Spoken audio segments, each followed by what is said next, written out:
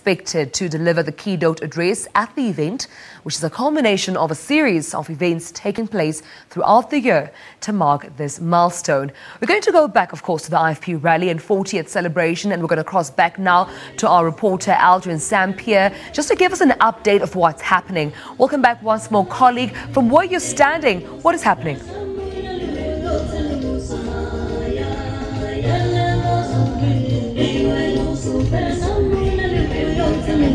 Well, members of the IFP are starting to arrive here at Elkah Stadium, where they are celebrating actually the conclusion of the party's 40th anniversary.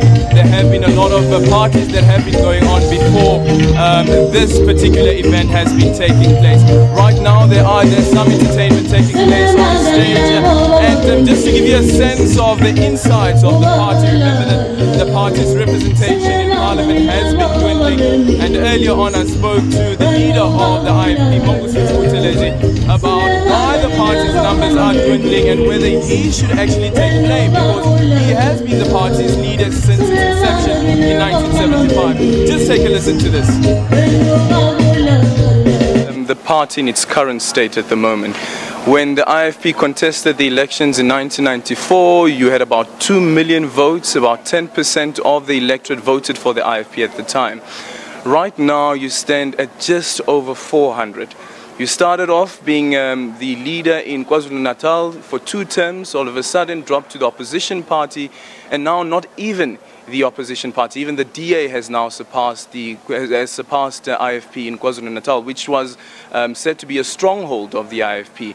Is this at all a concern, and are you willing to take blame that this happened under your watch?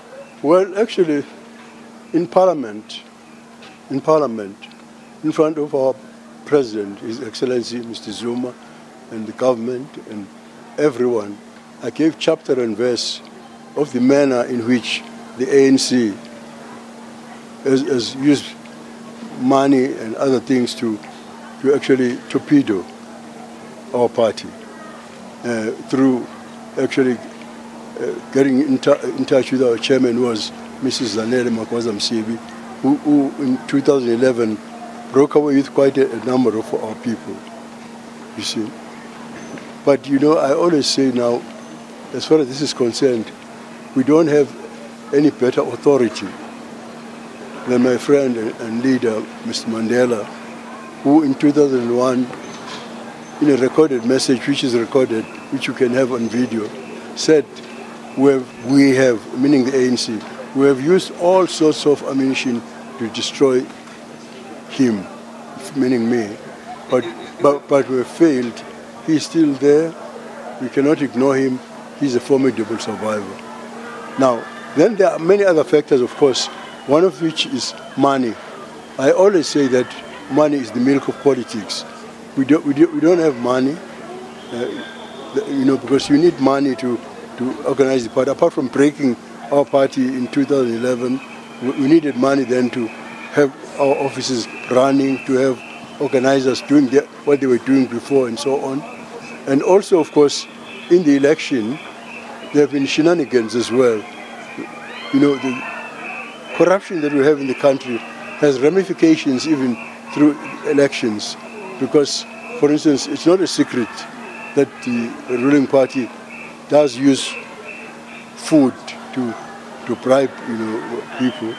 And there have been instances in KwaZulu-Natal, as you mentioned, where the IEC had to cancel elections in one place in Jozini twice, because the ANC got people who don't live in the ward to come and boost their numbers. And also about Kulusi, the same thing happened. So in addition to, I mean, I'm mentioning some of the things which you asked me the reasons why we've gone down, and I'm telling you, these are some of the factors, you know, which are... But you almost seem to absolve yourself from the decline that the party has been facing. Some have argued that perhaps what the IFP should be doing now is find a new leader, because you've been at the helm since its inception. It's been 40 years now. Maybe the IFP needs a new president. Would you agree to that? Actually, I wanted to retire long ago, and I said so at the conference. And in 2012, in fact, because of my insistence that I want to step down, the conference decided to amend the constitution to create a position of a deputy president, which we have. For instance, he's not here today. He's in Windhoek, where he's attending an international conference in which the IFP has been invited to participate. Now, and then the conference itself passed a resolution saying that they accept that I want to retire, but in the meantime, with all that has happened and what I've already quoted to you from Ms. Mandela, they would like me, as much as possible, to actually help them to supervise the transition of leadership. So it's not a question of absolving myself. There is nothing I gain by continuing to lead the IFP.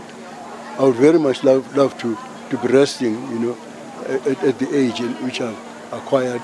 In fact, that can happen anytime, even after these celebrations. It's possible anytime I can, because the Constitution is provided now for succession.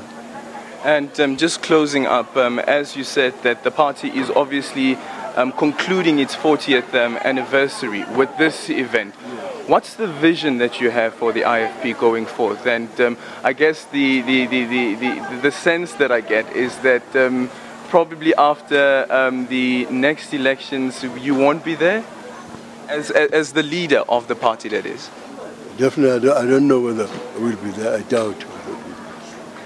But the vision that you have for this party, and you look at the young representatives. I have a message even today to say that, looking at the glorious past, at the contributions we made, looking at the messages that we have received, starting with the message which was given by our former president, Ms. Motlanthe, at our dinner.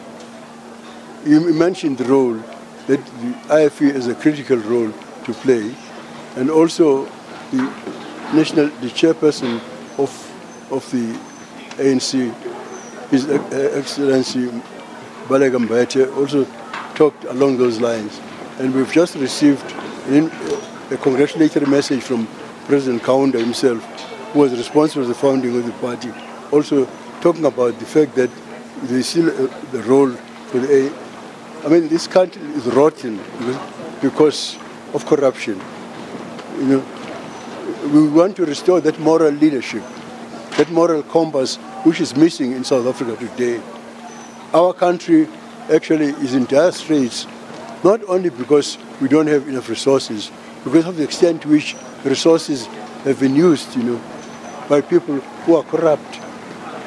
The Auditor General, Mr. Terence Nombembe, at one time gave a report to say of the more than 200 municipalities, only 19 at that time had clean audits.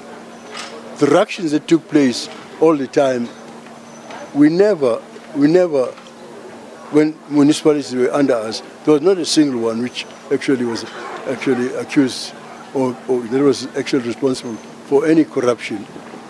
So I think that we have that duty to restore that moral leadership, which the IFP actually, Inkatha, demonstrated even before 94 when I was Chief Minister, and even afterwards, on 10 years in KwaZulu-Natal, we ran the province. There was not a single We have made a very major contribution to this country. When there was denialism about HIV and AIDS in this country, when even the president, Mr. Mbeki, was actually leading that denialism, we actually joined the TAC right up to the Constitutional Court, because in KwaZulu we're actually supplying pregnant mothers with nevirapine, which prevented, people, people who were pregnant actually passing on this disease to their children. So we demonstrated it. So we joined the TAC as friends of the court because we had proven, and it was through that case that the government was actually ordered to supply nevirapine to pregnant mothers. And today, of course, it is described as the ruling party's a good story to tell, but actually it was done by us. Thank you so much, Prince, for your time, and we wish the IFP all the best heading forward. That was Prince Mangosuthu Buthelezi, the leader of the IFP celebrating or concluding the celebrations of its 40th anniversary this year, right here at Elkah Stadium. We will continue with live coverage from the event. We'll also bring you the keynote address by the President himself, right here from Elkah Stadium.